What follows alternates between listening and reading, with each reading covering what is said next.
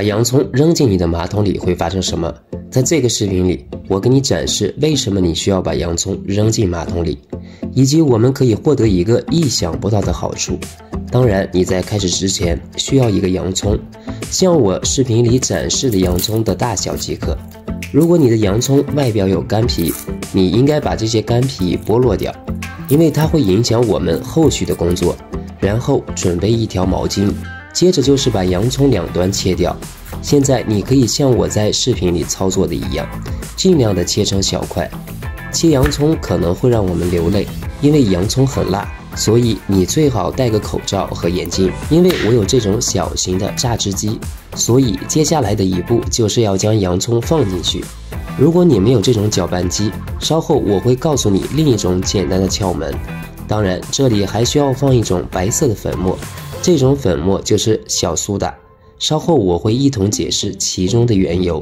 同时，你可以加入一些温水，这样它们就可以很好的溶解在一起。现在你可以看到洋葱在搅拌机中飞舞，用不了多长时间，洋葱就会变成另一种形态。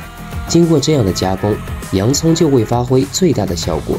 现在这种混合物就成了膏体的形态。我拿了一个透明的玻璃碗，把毛巾铺在碗里，将制作好的混合物倒在碗里，并且把毛巾用橡皮筋固定好，然后用这种古老的方法将液体过滤，这样整件事情就完成了。现在你就得到了这种去污超强的清洁液。这种混合物不仅清洁效果好，而且它还可以帮助你杀菌和消毒。因为你也知道洋葱里有一种重要的杀菌成分，它就是大蒜素。你可能并不知道你冲洗后的马桶也有10万个细菌，这是根据一些权威实验室研究发现的。你可以想象一下，每当你正准备蹲在马桶上时，马桶里正好有10万个细菌等待你的到来。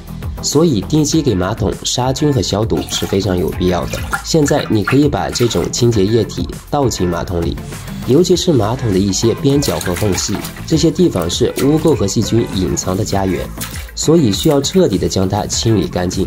还有一个问题就是，如果你没有像我那样的榨汁机，你可以把洋葱切好，并且放入小苏打，然后加入温水浸泡半个小时，也是同样的效果。